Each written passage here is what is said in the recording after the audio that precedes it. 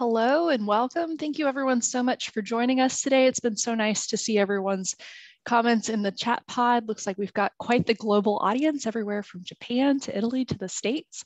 My name is Coral Owen. I'm the Professional Development Coordinator for the Military Families Learning Network, and it's my pleasure to welcome you once again to today's discussion on cryptocurrency. In case you're joining us for the first time, extra special welcome. I'd also like to give you a brief tour of our webinar platform so you can find your way around today. Hopefully you're currently able to view the slides that we're sharing. If you can't see them or have any other technical difficulties today, you can send us a text report request via email to milfamln@gmail.com. We'll pop that email address in the chat here in just a second for your convenience. As many of you have already done, we do look forward to having you join us in the chat pod today for conversation, questions, and hellos. To embed the chat so you don't miss any links or conversations, simply place your cursor over the shared slides. You should then see a toolbar pop up across the bottom of your screen, and then from there you can select the chat bubble icon. When typing any comments and questions, please be sure to select that all panelists and attendees, or perhaps it says everyone on your version of Zoom. This just ensures everyone who's on today's webinar can see those come through in the chat pod. We'll be covering evaluation and continuing education information at the end of today's session. Additionally, if you'd like to download a copy of the slides for today's webinar, you can find those on the event page, and we'll place that link to the event page in the chat again for your convenience. The Military Families Learning Network is part of a DoD-USDA partnership for military families. And our passion is to connect military family service providers and cooperative extension professionals to research and to each other through innovative online programming. It's my pleasure now to turn things over to my colleague, Selena Garrison. She's the program coordinator with the MFL and Personal Finance team, and she'll be introducing our speaker team today. Selena? Thanks, Coral. Good morning, everyone. We are joined today by Dr. Chris Wilmer and Mr. Dan Rutherford. Dr. Wilmer is an associate professor of chemical and biological engineering and electrical and computer engineering at the University of Pittsburgh, where he leads a research lab that explores the properties of hypothetical materials using computer simulations. He is also co-founder and co-managing editor of Ledger, the world's first academic journal dedicated to cryptocurrency research. The journal strives to serve both the general public and the cryptocurrency research community through the dissemination of high quality and timely scholarly content. Additionally, Dr. Wilmer co-authored a book called Bitcoin for the Befuddled. Mr. Dan Rutherford is the Associate Director of the U.S. Commodity Futures Trading Commission's Office of Customer Education and Outreach. The office designs and administers education initiatives to help market customers protect themselves from fraud or other violations of the Commodity Exchange Act. Prior to joining the CFTC, Mr. Rutherford was one of the first employees of the Consumer Financial Protection Bureau's Office of Financial Education, where he wrote or edited the majority of the Bureau's financial education materials and led national financial education programs. In all, Mr. Rutherford has more than 25 years of personal finance writing and financial education experience, including being a founding member and editor of Kiplinger.com and as an associate director of FINRA's Office of Investor Education and the FINRA Foundation.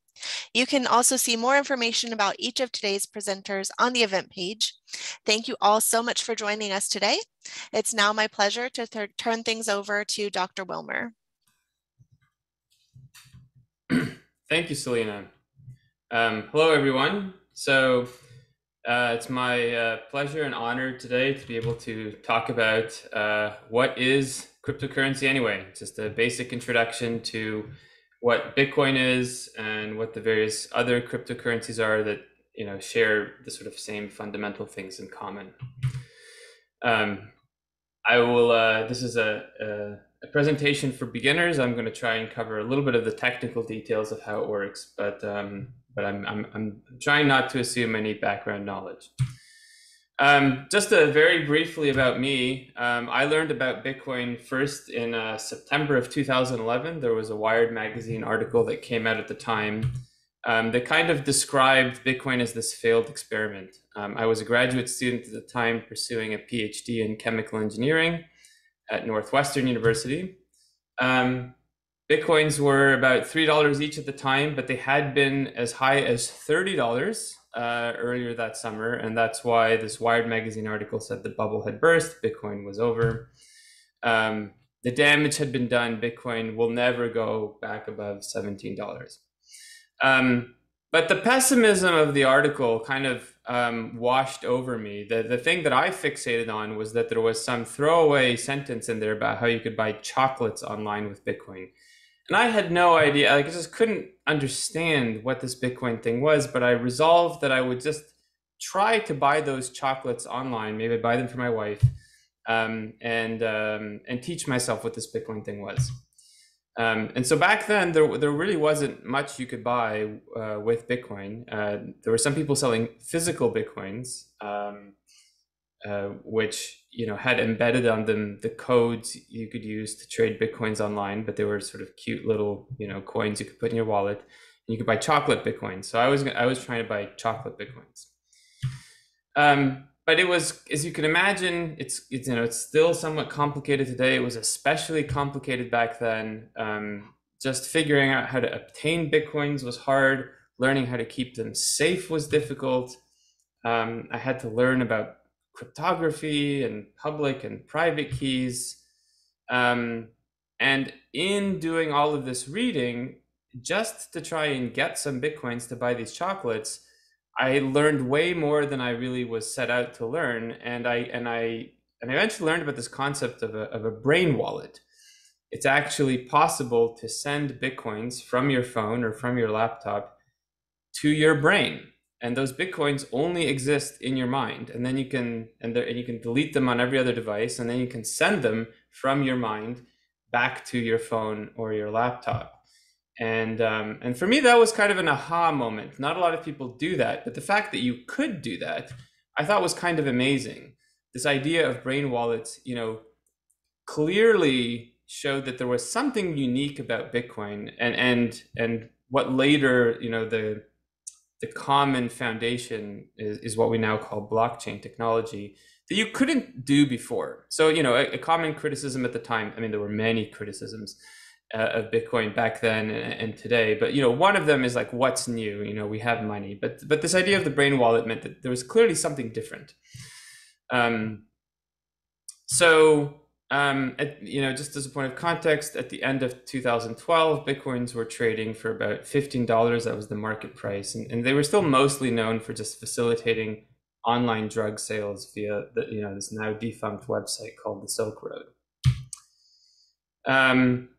And in 2013, even as I was getting, more excited about this technology as potentially transformative and very helpful, it was still a very widely misunderstood topic. And that's when myself and my co-author, Konrad Barsky, wrote this book, Bitcoin for the Befuddled, to try and help explain, the basics of how it worked, why it was a potentially promising technology for the future, even if it maybe had some, negative side effects. And during this time, the US had its first Senate hearings where Bitcoin and cryptocurrencies were discussed. And it was almost immediately following those Senate hearings that the price went from $15 to $1,000, because I think a lot of people were expecting the discussion to be about how to ban Bitcoin, but it was actually fairly positive relative to people's expectations. There was a lot of discussion among the senators about not trying to destroy this innovation while trying to also regulate it. So along the same lines, when I became a faculty member at the University of Pittsburgh, I helped start what is the world's first peer-reviewed journal for publishing cryptocurrency research. We have a very broad scope. Thank you, Selena, for mentioning this. I won't go on about it, but it is free to read. And so you're welcome to go to the website and just see what some latest research is on the subject. Okay, so back to the main question. What is Bitcoin, or what is cryptocurrency? I think the best, in my experience, I think the best way of understanding, what it is to go into a little bit of history as to how it came about and what was going through the minds of the inventors when they created it.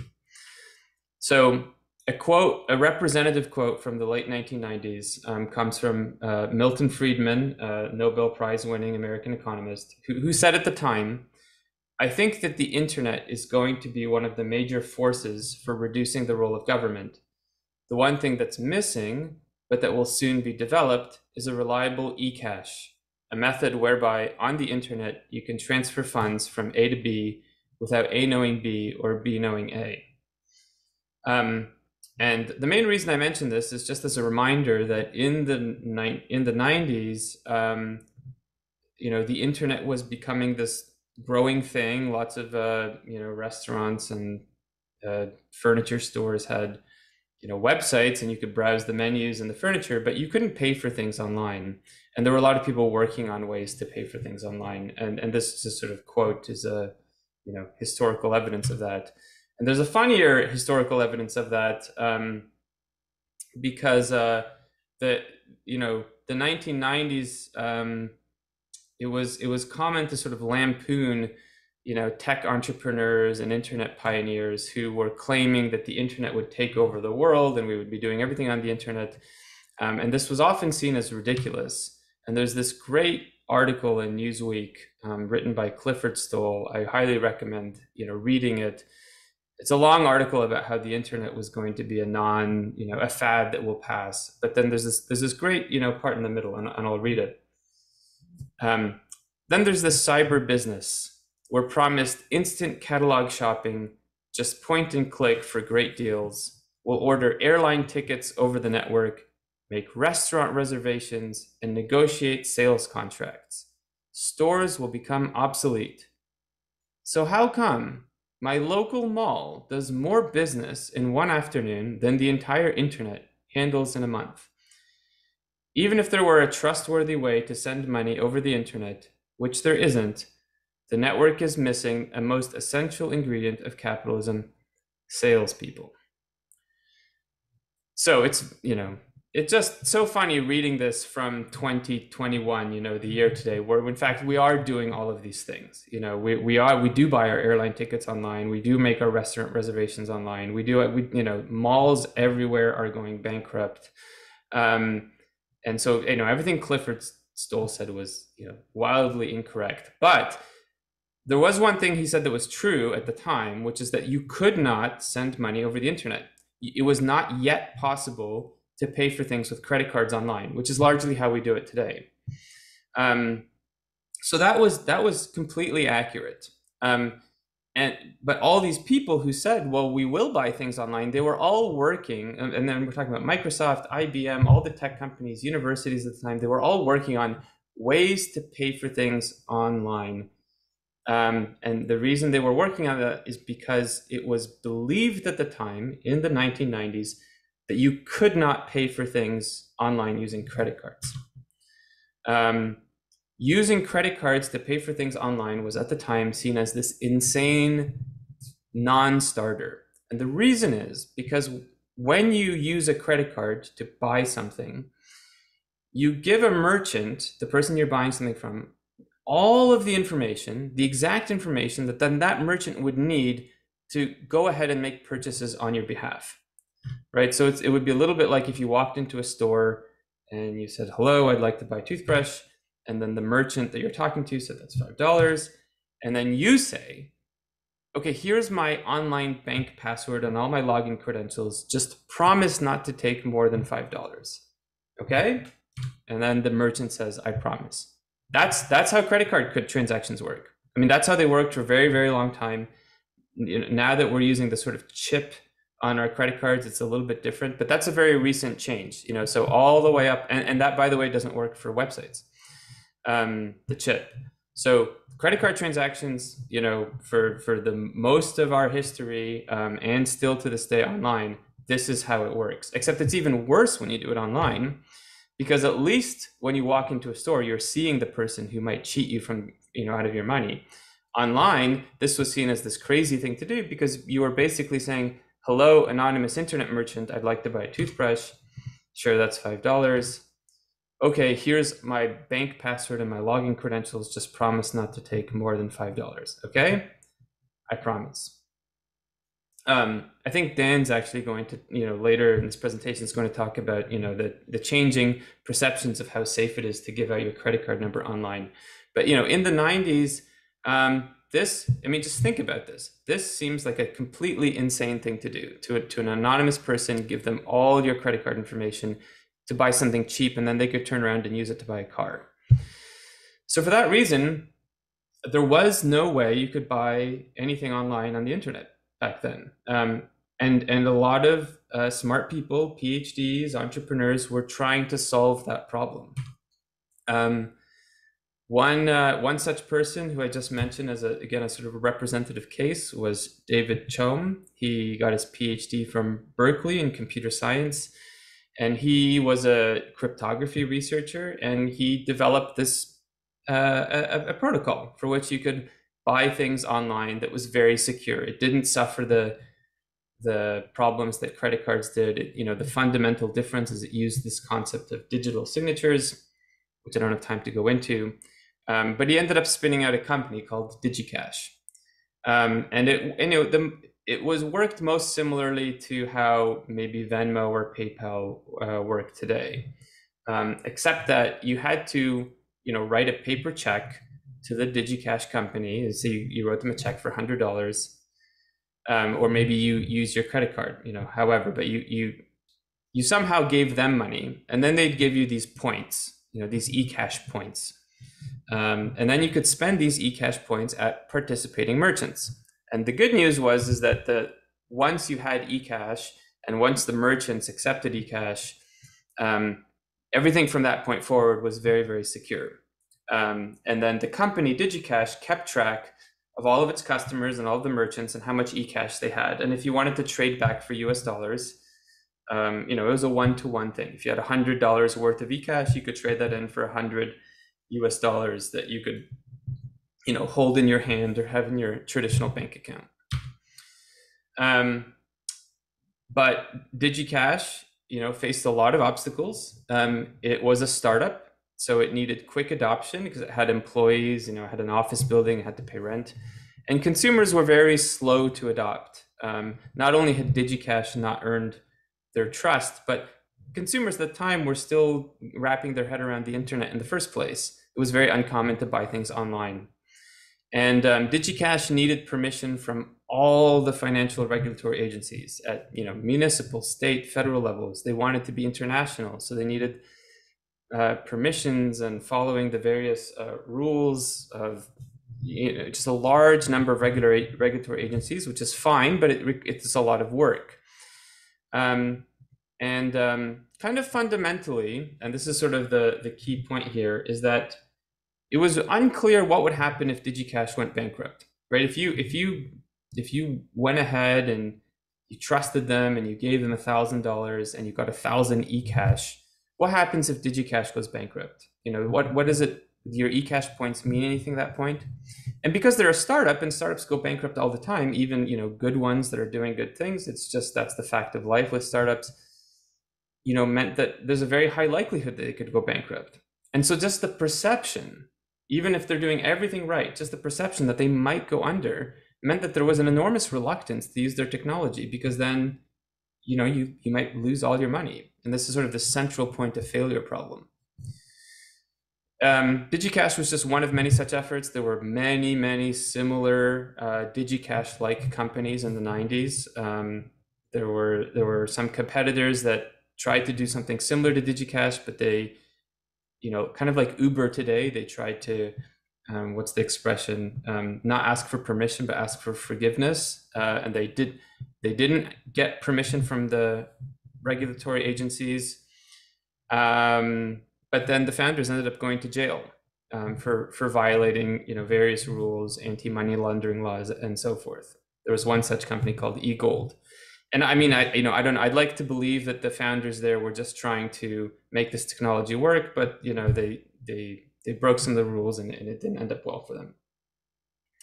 Okay, while all this chaos was going on with these eCash startups, these various eCash startups, Visa and MasterCard ended up more or less figuring out a way to facilitate credit card payments online, but it was this very ugly brute force solution.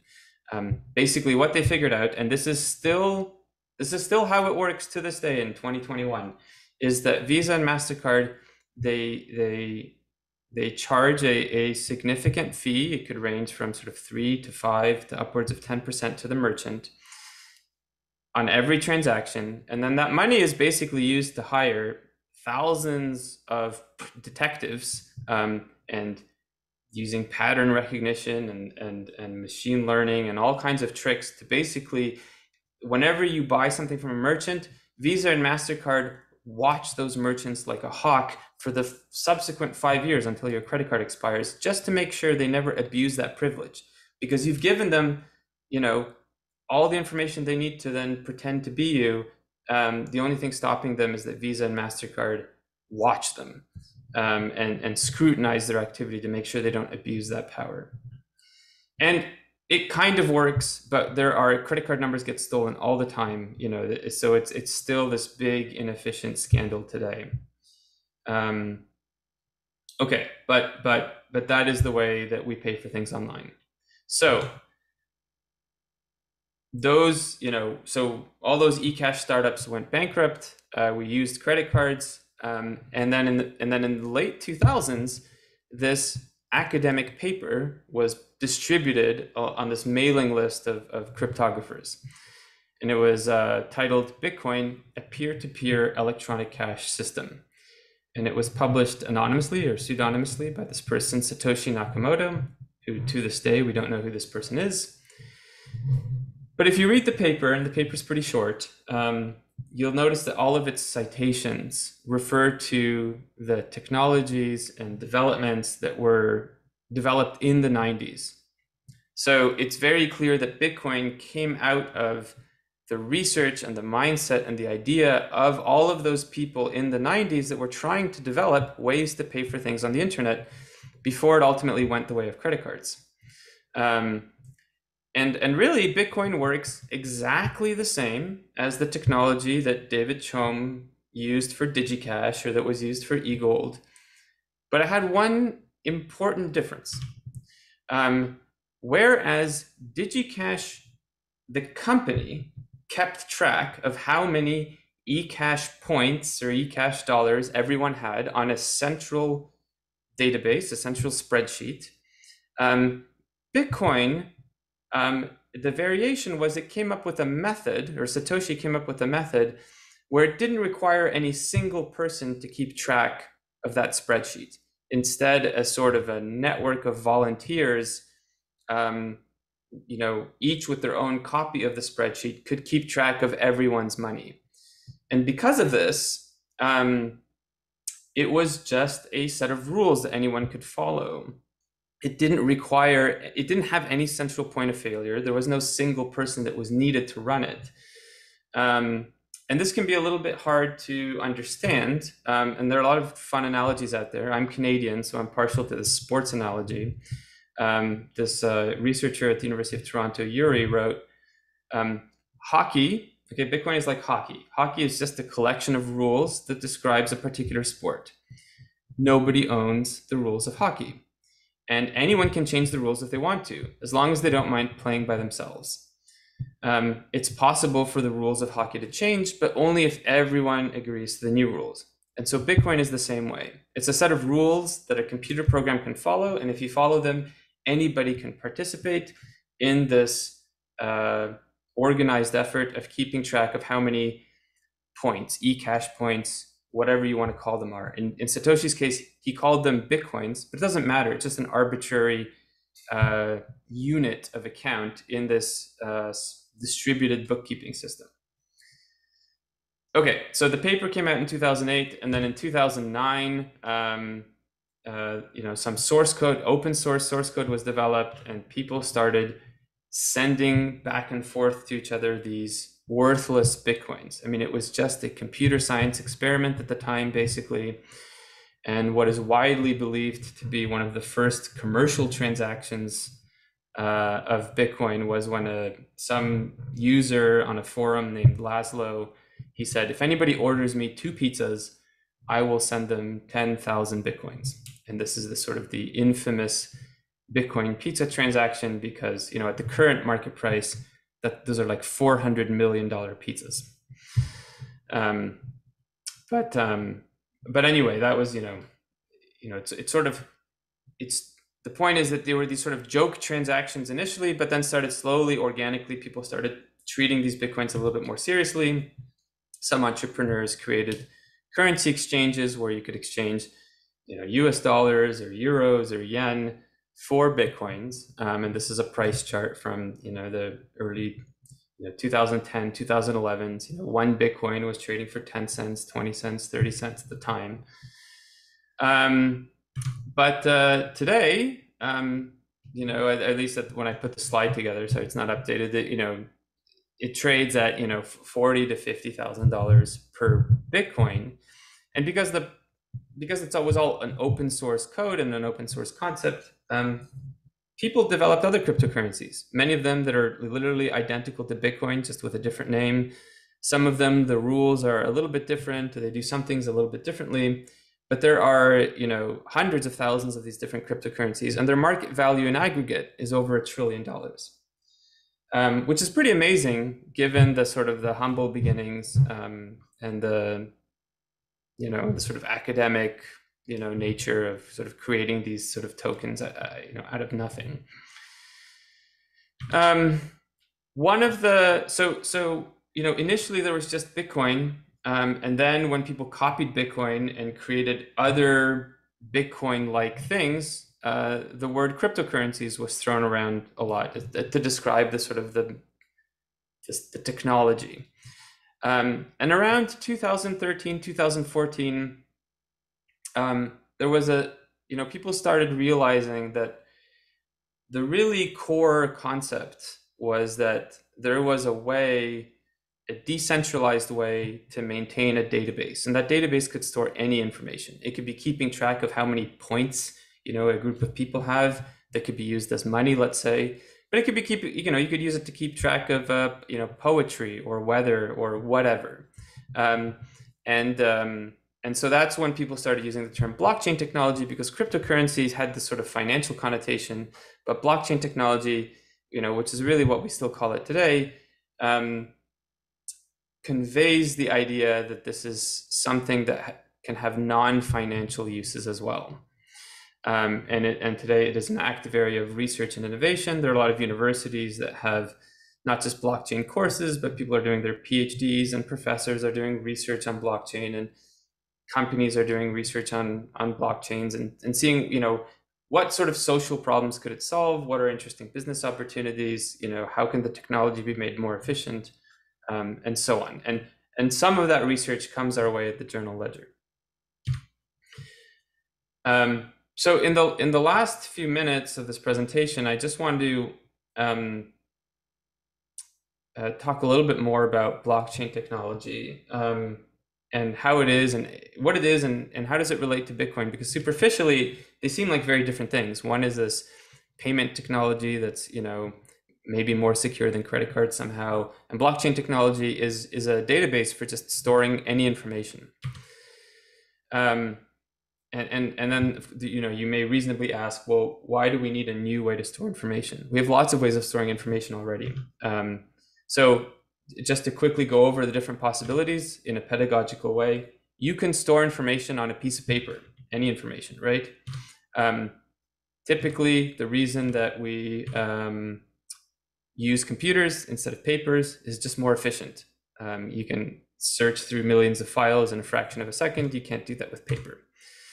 However, both paper and your laptop or a computer on your desk, you could lose both of them in a fire, right? So a single computer and paper both have the problem of resiliency, and so we improved our data storage technologies so that they're more robust by having many computers, many databases in distributed geographical locations, and they're all synchronized, more or less just as efficient. But now if there's a fire in one place or a flood, you still maintain that data. And if you use iCloud or Dropbox or something, you're taking advantage of this.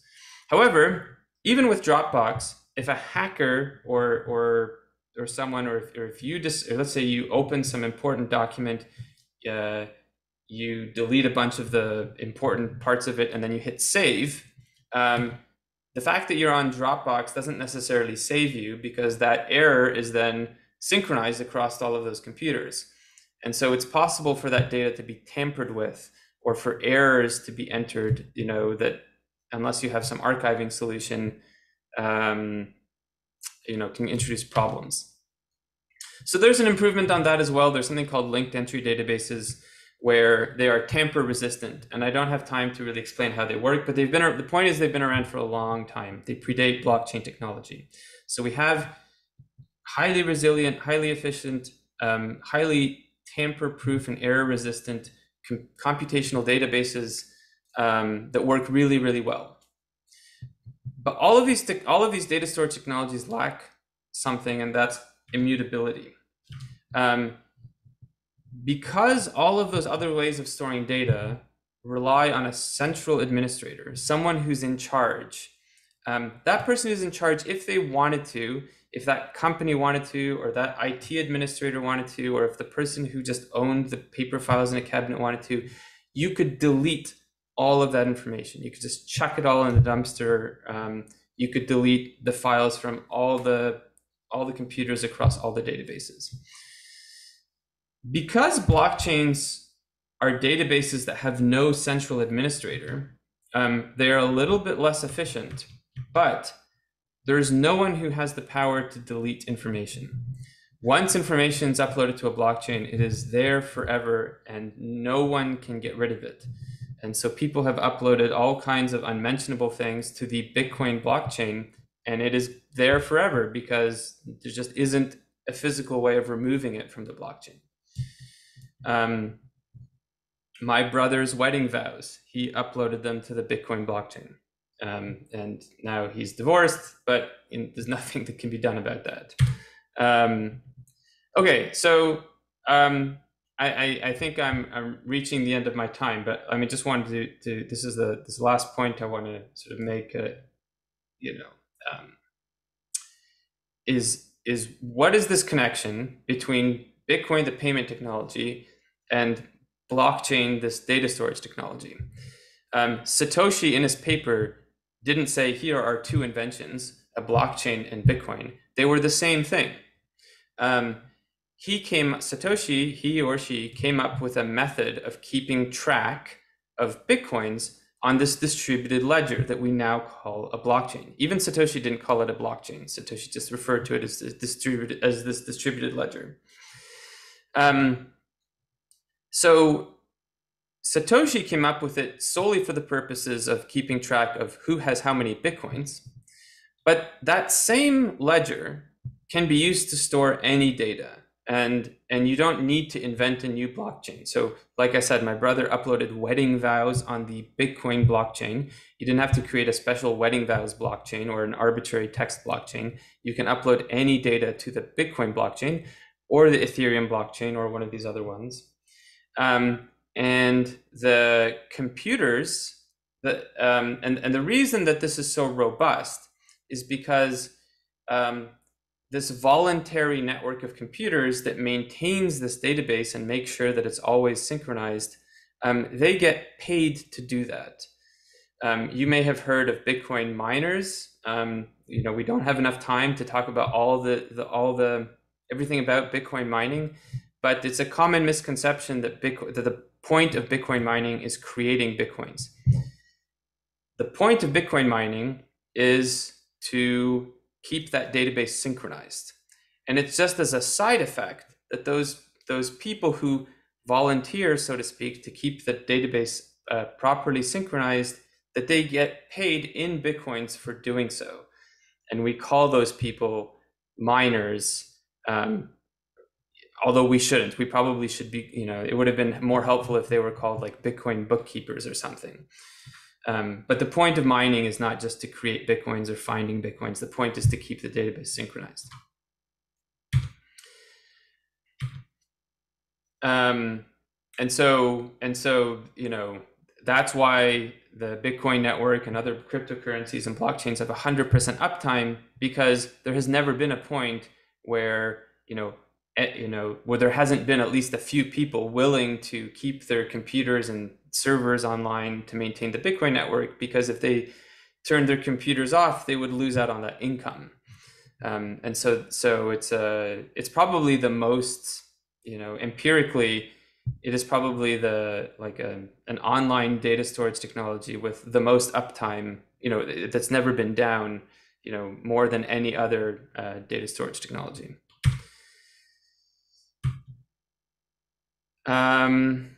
Okay, so let me just see here. Okay, so where might blockchain technology be useful? This is something I think that as a society we're still exploring, but it's important that we don't use it in places where everyone trusts each other.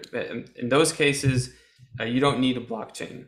It's really the places where blockchain technology as a data storage technology is useful is where there's no appropriate neutral custodian for storing data that everybody trusts. And I think like an interesting example of this would be, say, domestic versus international patent disputes. So you could upload, the description of an invention to a blockchain.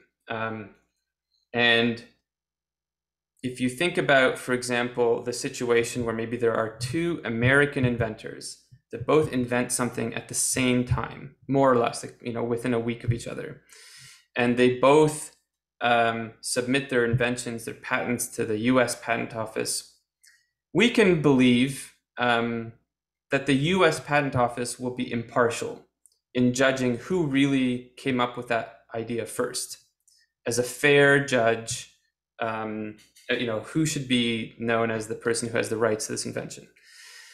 But let's suppose there's an American inventor that files their patent to the American Patent Office, and a Chinese inventor, more or less simultaneously, who files their patent to the Chinese Patent Office.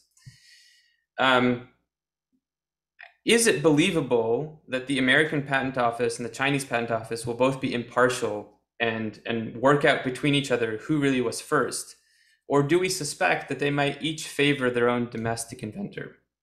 This is a situation where there is a lack of a central data custodian that everybody trusts. Even if everyone is honest, there can still be a fundamental mistrust just due to the incentive structure being inappropriate for that situation. If both the American inventor and the Chinese inventor instead uploaded their patent to a blockchain, the blockchain is neutral because the blockchain doesn't care. The blockchain, you have cryptographic proof of who uploaded it first. It's completely incontrovertible. So that's like a logical place where blockchain technology might be better than the way we currently do things for patents, for example. Other examples is a custodian could be well-meaning, and maybe everyone trusts that custodian on one level, but maybe is unreliable. So for example, I love Dropbox, and I'm happy to use Dropbox, day to day. But as a startup company, I don't know that Dropbox will be around in 20 years. Whereas I am 100% sure that if I uploaded an important document to the Bitcoin blockchain, I'm absolutely sure it'll be there in 20 years. Because there isn't that, Dropbox could go bankrupt, Bitcoin cannot go bankrupt by design. There are also interesting cases where data custodians could cheat when the stakes are high. So there are unfortunately cases of doctors revising patient records to avoid being sued in insurance claim cases. Sometimes, again, unfortunately, there have been cases where police delete evidence, from their evidence lockers or their databases that's inconvenient for some sort of case. Again, because in a blockchain, it's impossible to delete anything. If medical records were on a blockchain, if evidence, as soon as it was obtained by police, was put into a blockchain, there's zero ability for those institutions to then go back and tamper with or remove that data. For better or worse, these are all double-edged swords. Okay, I've taken up more than my share of the time, so I'm going to go to questions and take any questions if there are any. Thank you. Thank you, Dr. Wilmer. We've got one question in the chat. Oh, I see. From Norman. Bitcoin is one type of cryptocurrency, but I've heard about Ethereum and Litecoin. What are the differences? So I said Bitcoin a lot in this presentation, and the reason I did that wasn't because Bitcoin is my favorite or anything. It's just that Bitcoin was first, and most cryptocurrencies are almost identical to Bitcoin.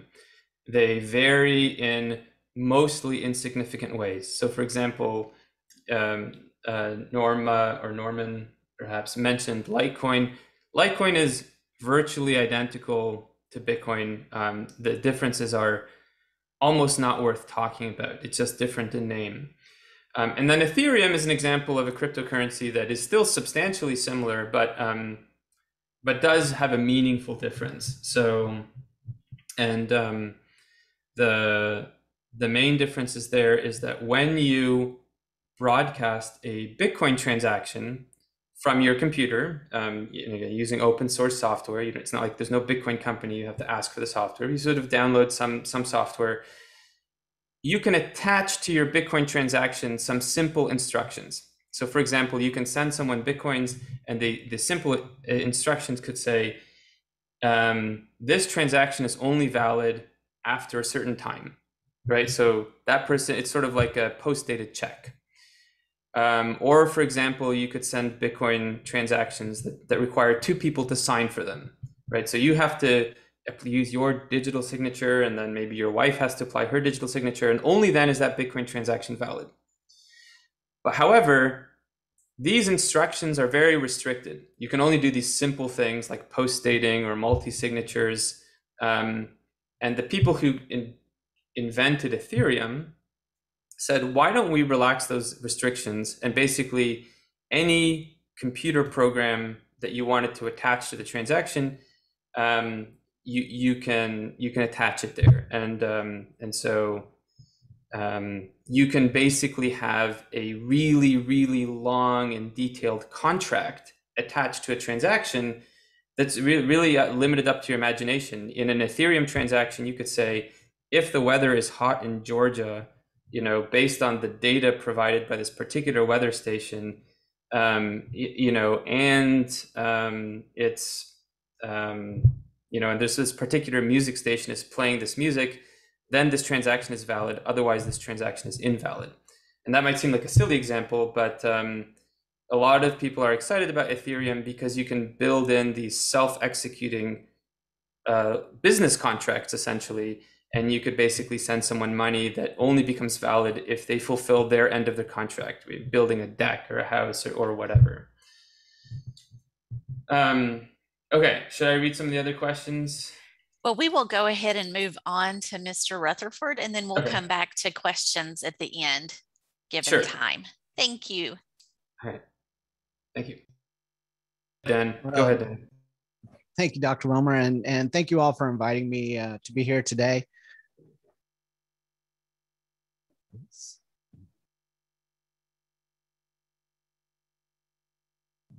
There we go. Before getting started, I must read the following disclaimer. This presentation is provided for the general informational and educational purposes only, and does not provide legal or investment advice, guidance, or interpretation to any individual or entity. The views presented herein are my own and do not necessarily reflect the views of the Commodity Futures Trading Commission or the commissioners. References to any products, services, or resources, or the use of any entity, organization, trade, firm, or corporation name does not constitute or imply endorsement, recommendation, or favoring by the CFTC or the United States government. The CFTC does not guarantee the accuracy or completeness of any information contained in third-party resources or websites referenced herein. My name is Dan Rutherford, and I'm the Associate Director of Customer Outreach in the CFTC's Office of Customer Education and Outreach.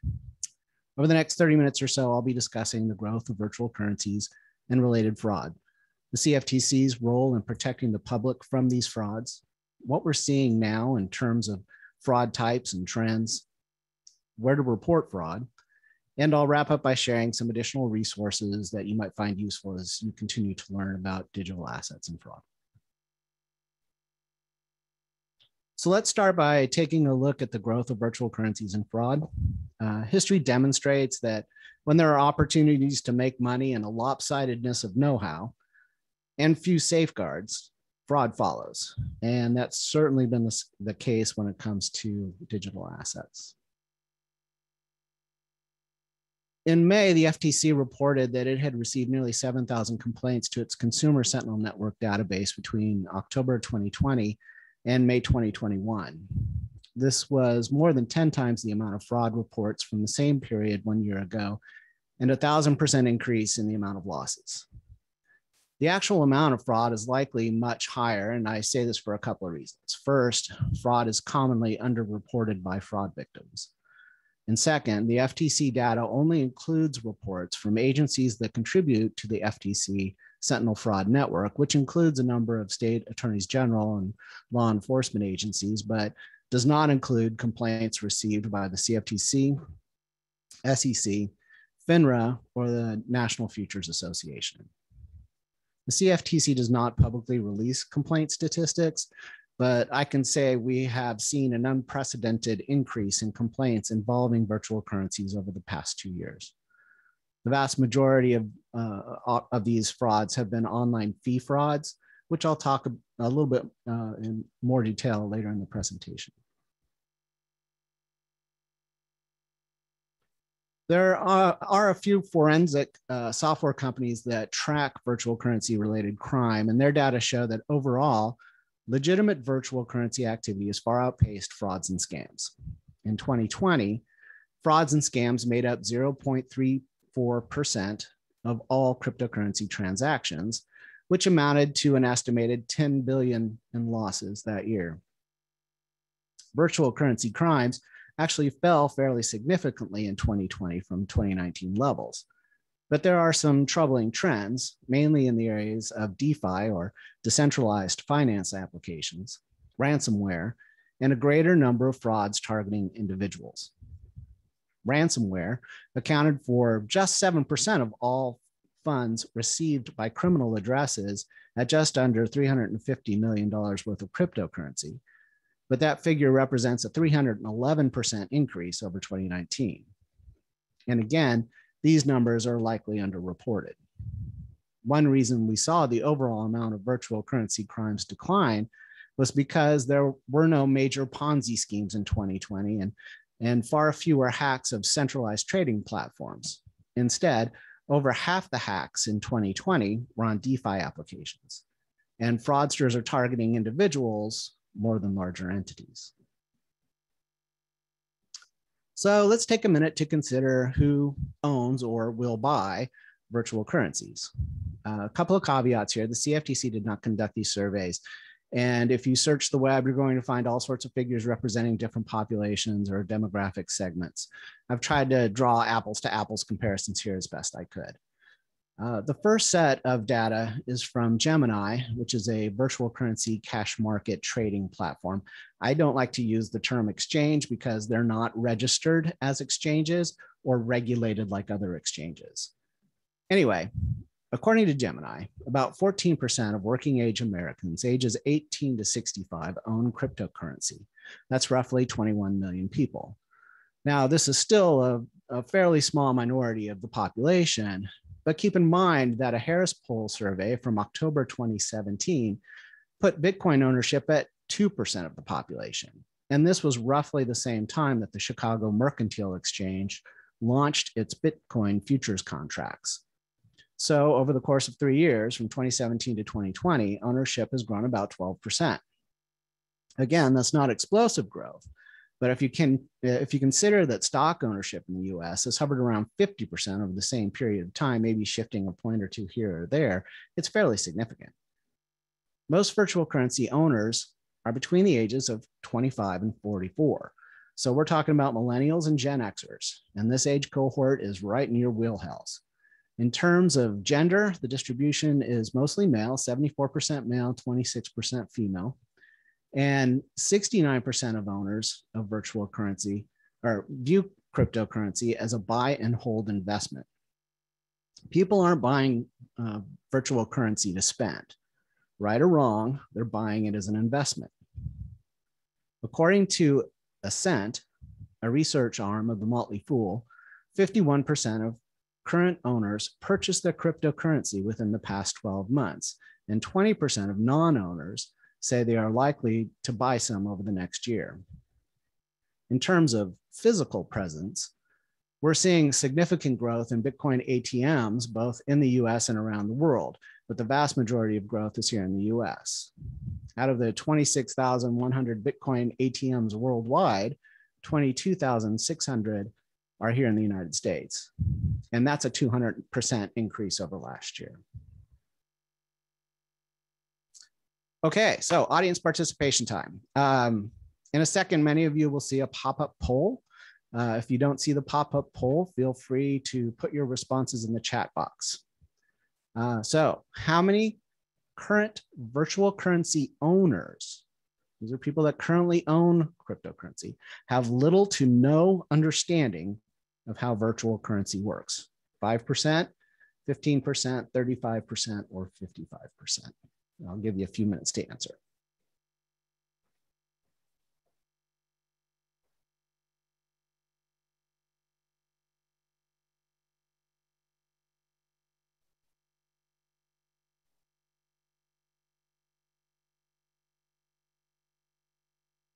Okay, well, it looks like a lot of people thought 55%. Well, okay, they're not quite that high. The answer is 35%.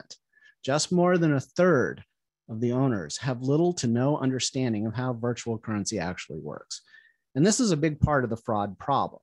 And you all know this. Anytime consumers enter into trades with someone who knows more about the product or the service or the market than they do, they're at a serious disadvantage. And that's definitely the case here. So we have our work cut out for us. People see the headlines and they hear about people making a lot of money at this.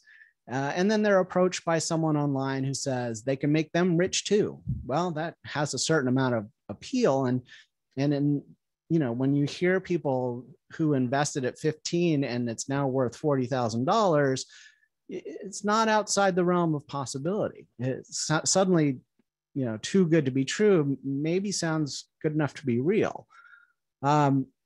Remember too that at its core, virtual currencies were designed to be completely peer-to-peer, removing intermediaries like payment processors, banks, and governments, institutions that commonly spot, stop, investigate, and prosecute fraud. For virtual currency enthusiasts, this disintermediation is a feature, not a bug. And the other design features of virtual currency have made them the latest favorite among fraudsters, including their transferability. Payments of virtual currencies can be sent anywhere in the world as easily as sending an email. They're immutable. Transactions can't be reversed. For example, once a Bitcoin transaction is entered into the blockchain, it can't be changed, disputed, stopped, or recovered. They're pseudonymous. They obscure real-world identities. Although the software can trace transactions and identify criminals' public keys, criminals can make it nearly impossible to connect the keys to their true identities. And they can be quickly convertible to cash or goods. Bitcoin and other virtual currencies can be easily exchanged for fiat currency, which can be moved to banks or withdrawn as cash. In short, virtual currency users can transfer irretrievable amounts of money, in some cases sizable amounts of wealth, to people they can't truly identify and who could be operating anywhere in the world. Criminals can hide the money or convert it quickly to cash and goods. And there are little to no customer protections.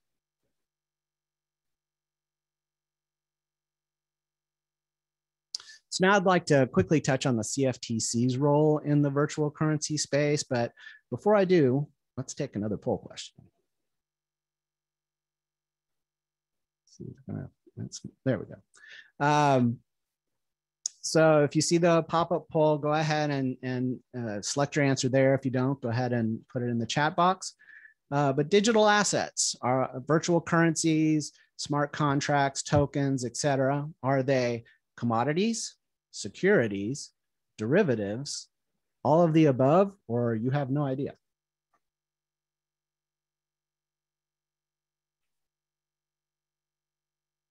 Go ahead and put your answers in the chat box or respond to the poll. Let's see what everybody thinks.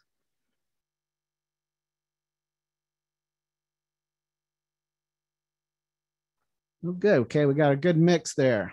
It looks like a slight majority says all of the above, and that is the correct answer. They're all of the above and more. The fact of the matter is that these are new technologies. Digital assets, as Dr. Wilmer expressed, are not monolithic. A Bitcoin transaction can be and a smart contract are not the same thing. So it really boils down to the facts and circumstances of how the token or offer is put together, how the tokens are used, how they're promoted, how they return value, et cetera. So for the most part, it really just depends on how it's put together. A few virtual currencies, including Bitcoin and Ether, have been determined to be commodities, but there are thousands of tokens out there and more being developed every day. And so that leaves us with a team approach to regulating these products and markets.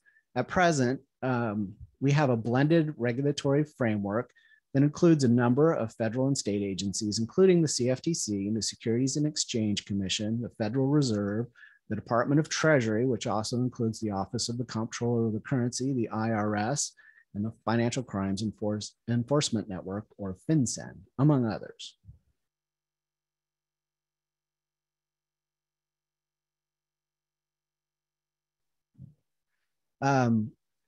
As of now, the CFTC has the ability to bring enforcement actions when it suspects fraud or manipulation in virtual currency cases. But neither us nor the SEC presently has the ability to oversee or supervise the trading platforms or require disclosures or other customer protection measures.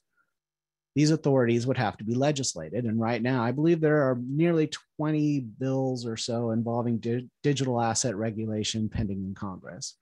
But until those bills become laws, we have to use this team approach, which isn't unique to digital assets. There are also some derivatives that are co-regulated by the CFTC and the SEC.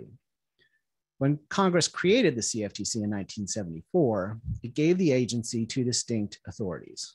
The first was regulatory authority over US derivatives markets, which include commodity futures, options, and swaps. So we can make rules and supervise those markets. We were also given enforcement authority over the derivatives markets and a broader application for anti-fraud and anti-manipulation authority with respect to cash commodities. Remember, derivatives like futures are all tied to an underlying asset. When you trade derivatives, you trade contracts, not the assets themselves. Buying and selling in the cash markets, say when a farmer sells corn to a grain elevator, it's not regulated by the CFTC, but trading in corn futures is.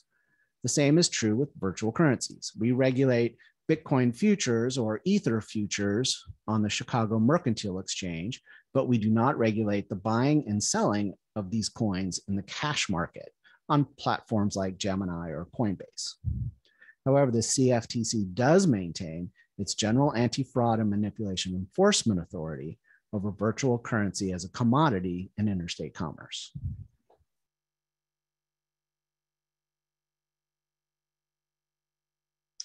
Okay, let's do one more question. How do virtual currency frauds commonly start?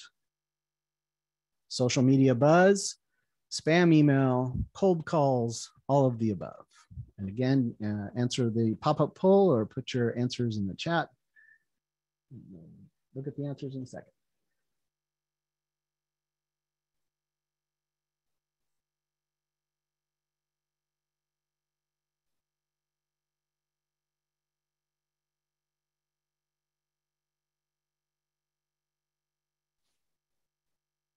All of the above. Well, that's for the most part true. I mean, there are some spam emails and cold calls, but generally, I'm trying to get my slide to move forward here. Excuse me.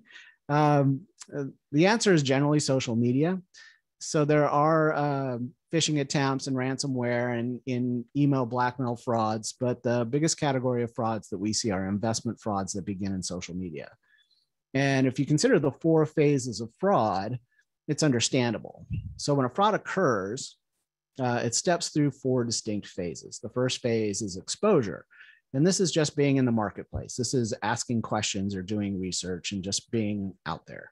The next phase is targeting. And that's when you're spotted by the fraudster and they begin to size you up or choose you out of the crowd because of certain traits. Next comes engagement, and this is the sales pitch. This is when the conversation happens. And the last phase is victimization, when the money is lost. And social media enables all of that to happen. So fraudsters can make up fake profiles that can participate in group discussions or message boards and connect one-on-one with fraud targets. Right now, we're seeing a big uptick in dating app related frauds. And again, this is something that could be impacting service members right now. Romance scams aren't new, but this new variation is targeting a much younger group, men and women in their 20s and 30s, and are convincing people to send Bitcoin to trade digital assets or foreign exchange. These frauds originated in Asia, but have spread and are now hitting North America pretty heavily. The scammers groom their victims for weeks or months. They're always some distance away. They're usually claimed to be business owners or executives who travel extensively and talk about spending money like it's no big deal. Then eventually, they start to ask how much the victim makes, or if they'd like to make more money. And if they're interested, they can teach them how to trade. Or they may have an uncle or a brother or a friend or someone who can trade for them. When the victim puts up a few $100s, they'll put together a trading plan and show the victim sizable returns. Then they'll start to push them to stake a larger and larger amounts into the fraud. And when the victim wants to take the profits, the love interests get angry and push them to invest more. And when the victim finally objects, the fraudster, the trading website, the uncle, all of that disappears and the money disappears with them. And people are losing tens of thousands of dollars to these scams. And we've seen a large number of these just within the past several months. These frauds are well organized. And like I said, they've started in Asia and in the Pacific areas of Australia and New Zealand, and are now making their way into North America.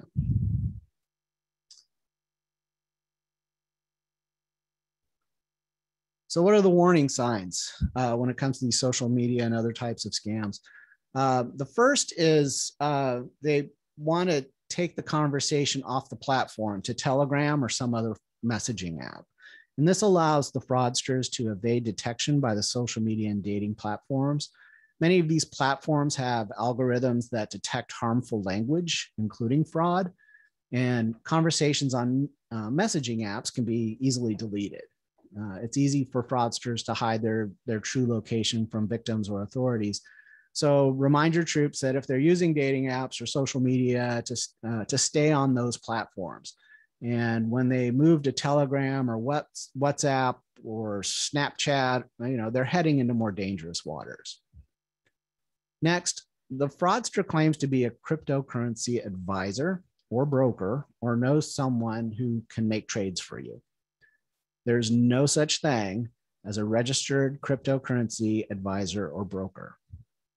Unlike the commodity futures or securities markets, where financial professionals must complete thorough background checks, pass required proficiency tests, adhere to disclosure requirements and standards of conduct, and register with federal and state regulators, there are no such safeguards in these cryptocurrency cash markets. If the only way you communicate is online, or you're trading through a friend of a friend, you have no idea to whom you're really giving your money. Next, people can't withdraw their money. And this refers to the fee frauds that I mentioned earlier. Typically, these frauds start by claiming that if you send in $100 of Bitcoin, they'll turn it into $1,000. Or if you give them $500, they'll turn it into $5,000, and all in a matter of weeks. When a victim pays the money, they're shown returns that exceed expectations. But when they try to withdraw the money, they first have to pay a 10% commission. So they pay the commission. Then they have to pay a 15% tax, and so on, one fee after another, until they realize they're getting scammed. Then all communications stop. This has been one of the most common complaints the CFTC has received over the past few years. Of course, the oversized returns were never real. They were simply used to lure, to get the victims to pay more and more fees. There are various levels of investment required. Again, as I mentioned earlier, the more money you commit, the more you're guaranteed in return. Newfound friends or romantic interests may get victims to start small and then encourage them to invest more and more to achieve gold or VIP status. Remember, it doesn't matter how much money you hand over. There's no such thing as a guaranteed investment or a risk-free trading strategy.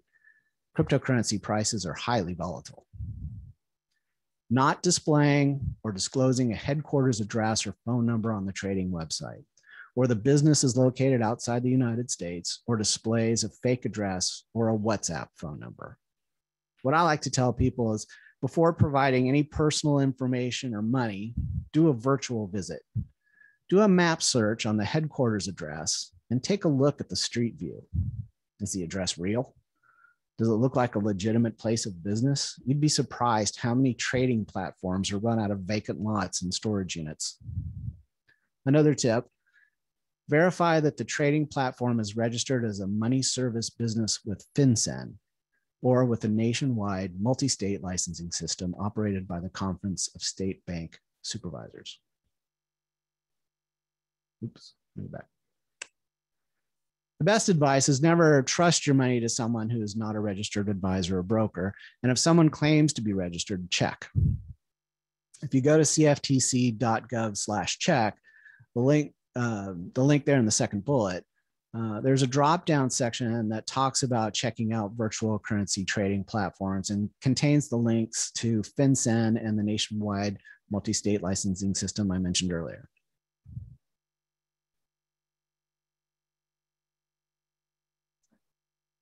So let's talk a little bit about DeFi scams. And again, I don't want to get too in the weeds on this. And Dr. Wilmer talked a little bit about the Ethereum network and how that's a little bit different than the blockchain network. So for background, the decentralized finance takes the decentralization of blockchain technology to the next level.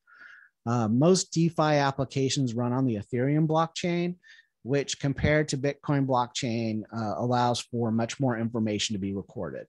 The Ethereum blockchain can record entire software applications that run on smart contract technology. Decentralized applications, or dApps, can run independently or together with other dApps to create new, more complex decentralized services, such as decentralized exchanges or lending applications. The novel snap together technology also means that virtual currencies, tokens, and projects can be created with greater and greater speed, and poorly or maliciously built software can lead to significant losses. We're seeing significant increases in DeFi hacks and exit scams. They've sort of replaced the ICO scams we saw a few years ago. Now, instead of calling itself an ICO, a developer or a group of developers talk up their new DeFi project or application, issue coins, and start hyping the project on social media. When enough interest builds through token sales or pooled investments, the scammers pull up stakes and disappear with the money. The programmers could also build in backdoors, or hackers could simply exploit a vulnerability and break in.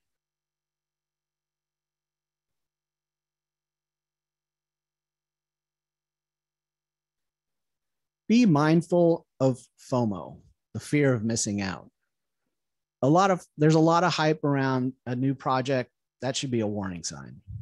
Also keep in mind that new or thinly traded tokens can be easily manipulated. The scammers may be pumping the price of the coin while hyping it at the same time to build excitement. Check project websites or white papers to see if the software has been audited by third-party programs, or third-party companies rather, or tested for bugs and vulnerabilities. But again, be aware that this is a new technology. Even audited software can be hacked, and tests are only as good as the test writers.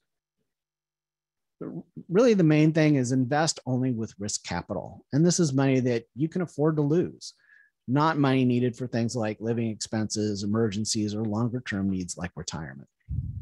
The bottom line, invest in what you know. Only get involved with projects you fully understand. And that includes the code, the component applications, the protocols, and the networks, if possible.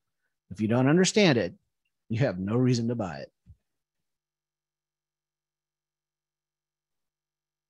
Some other common scams that we see, ransomware attacks.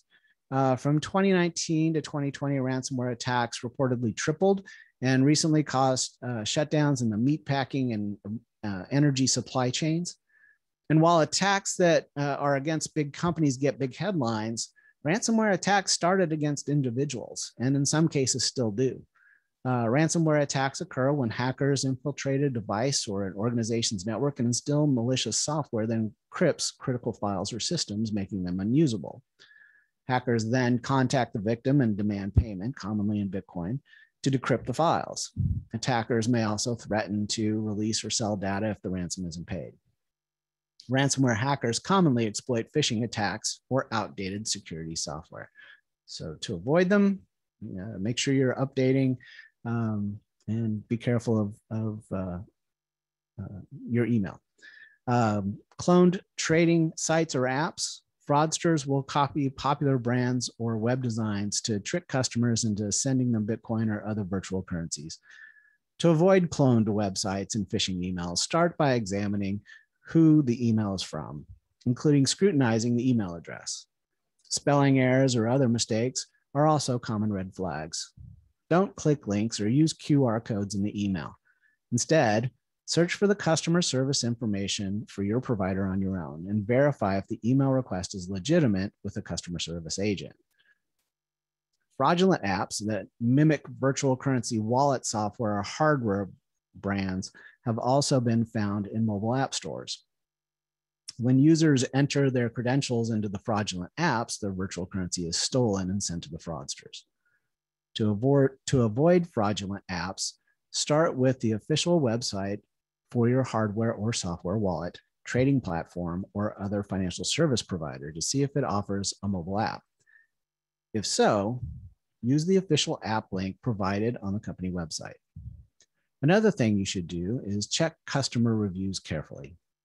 Previous customers may provide warnings. If you spot a fraudulent app, report it to the App Store immediately. Next are imposter frauds. Imposter frauds exploit the trust people have in government officials or law enforcement. Victims are often contacted by phone or email and told that they must make an immediate payment of some sort. Sometimes these calls or emails will threaten arrest or additional penalties if payments aren't made. A government agency will never demand immediate payment and would never ask you to pay with Bitcoin.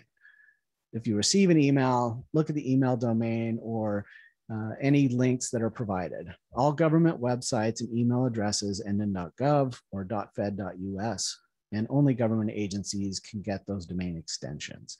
If someone calls you claiming to be from the government, write down the pertinent information, but don't confirm your personal information, including your social security number.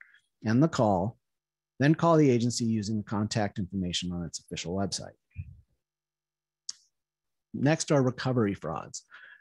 Recovery frauds are a form of advanced fee fraud that target victims that have already been harmed by other frauds. Commonly, a victim receives a phone call or an email from a person claiming to be a government official, an attorney, or a recovery service representative. And in most cases, the fraudsters claim to have the money already in hand, or they're working with the court to distribute the funds. But first, you need to send them, a tax or a fee or a retainer or some form of donation. These are probably, the worst of the worst right here. And generally what happens is once you're victim to one fraud, the same organization will hang on to your information and just contact you a few weeks later. So if you're ever are talking to folks that have been victimized by frauds, that should be your first warning to them, is watch out for recovery frauds. If you suspect fraud, two things to keep in mind. One, don't pay any more money. And that may sound like a no-brainer, but again, keep in mind the fee frauds that I mentioned earlier. You should never have to pay to get your money. Second, report it. You can report it to the CFTC, the DOJ's Internet Crime Complaint Center, IC3.gov, the FTC, the SEC, your state regulator, or Attorney General. And lastly, here are some resources that you can use to learn more about Bitcoin and virtual currencies and frauds in this area. And with that, I will wrap it up. Thank you, Mr. Rutherford, for sharing a bunch of great information and good resources. And a lot of those resources you shared at the end goes back to one of our questions that we had earlier too, looking at information they can share with service members. So I would say, you know, a lot of these are a good place to start, since most personal financial managers would just be sharing kind of the basic tenets of crypto investing. Definitely good information on the scams and fraud side of that as well. So we've had a lot of questions come in through the chat pod. Some of them are really outside of the scope of our webinar. But, you know, thinking through a couple of these, they bring up a few good points too. When one person from the Navy asked, you know, so what can you purchase with Bitcoin? I hear there's many Bitcoin millionaires. What is really the net worth, the wealth of that person? And I think that brings up even a further discussion when you're thinking about it from that PFM perspective, working with service members. And, you know, we're thinking about net worth and, you know, the ability to, for example, thinking about our assets and to obtain a future loan, for example. Can either of you speak on what that looks like from that side?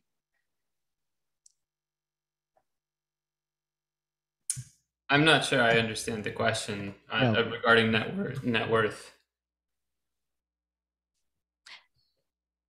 So I would garner to say, and I'm not an expert on cryptocurrency by any means, but any loan application I've seen does not really take cryptocurrency into consideration. No. When you're looking at that net worth. Yeah, when my wife and I bought our house, you know, we had, you know, again, it gave you my history, right? The Bitcoins I got were for $3 each. So by the time, you know, a few years later when we were buying a house, we had significant assets in Bitcoin. And we didn't know whether that counted for anything when getting a mortgage. But actually the mortgage broker I spoke to, this is in Pittsburgh, and I think this is going to be very heterogeneous and very, you know, he said that actually I was the first person who had mentioned having Bitcoin assets to him. And he went on and he said he did a flurry of activity. And I think, you know, he's trying to now, you know, 5-6 years later, for that to count as an asset when getting loans, you know, as a factor when getting loans. I imagine that will matter in the future. I mean, it's even if some people ignore it now, if there are millionaires and billionaires, you know, have cryptocurrency assets and you could use it to buy islands and whatnot, then for sure it's going to be, I think, in the future, as a non-expert on this issue, you know, something that would be taken into account just like any other asset for people's net worth calculations. Yeah, I mean, I would just add that I think a lot of banks are looking at this, and a lot of regulators are also looking at this in terms of what is the bank's involvement and what are the overlaps with the virtual currencies markets. But I think a lot of that is to be determined. I think if you're, you know, trying to determine net worth or you know, as a pure calculation, just as a, you know, personal understanding of your personal finances, you know, look at the current market value. But, you know, again, these are very volatile assets that can change dramatically, you know, month to month. So that's something to also keep in mind. And until you actually transfer that back to a fiat currency or something that's a little bit more stable, those numbers can be fairly liquid.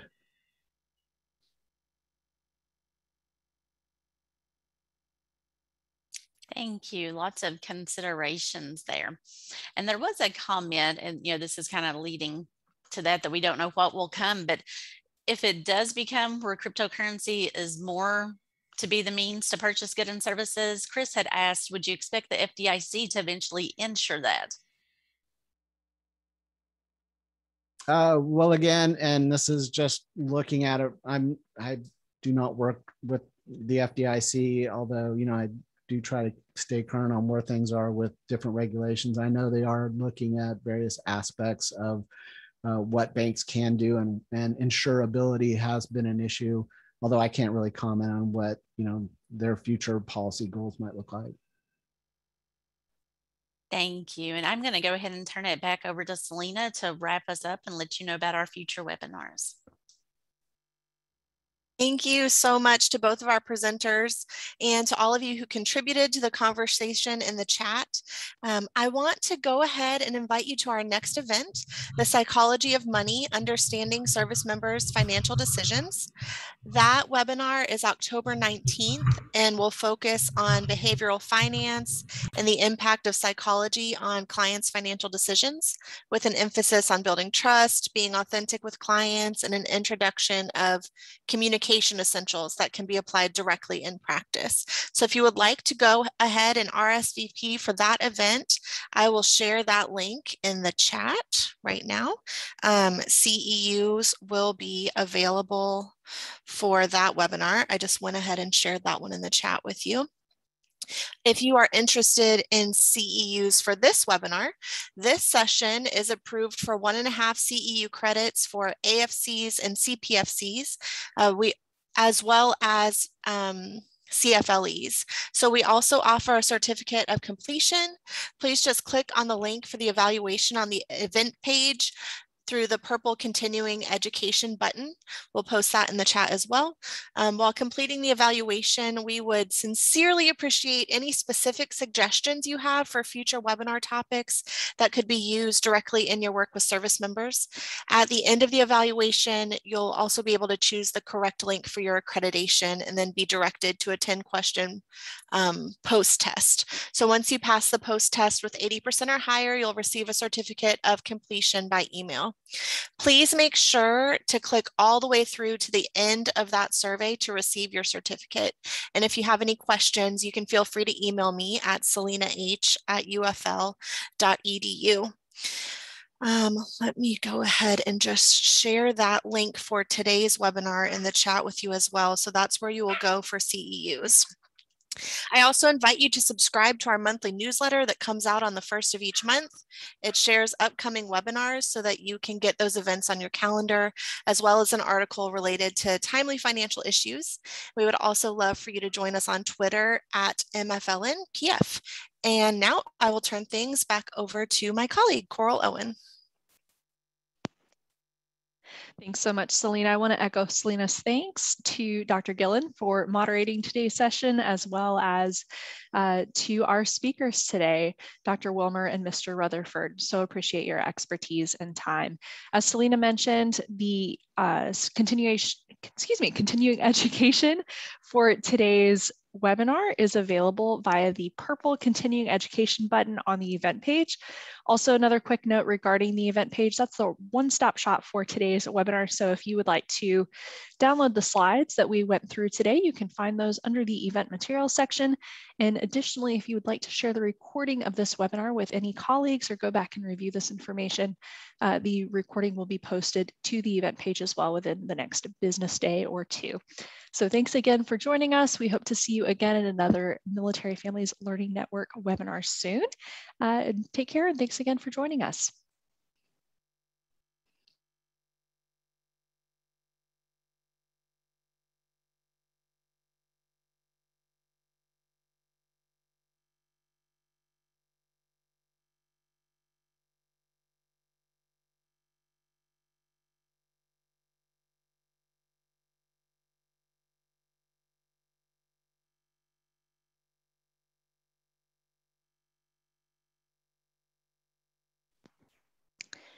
If the evaluation link, it should be working. I just double checked it.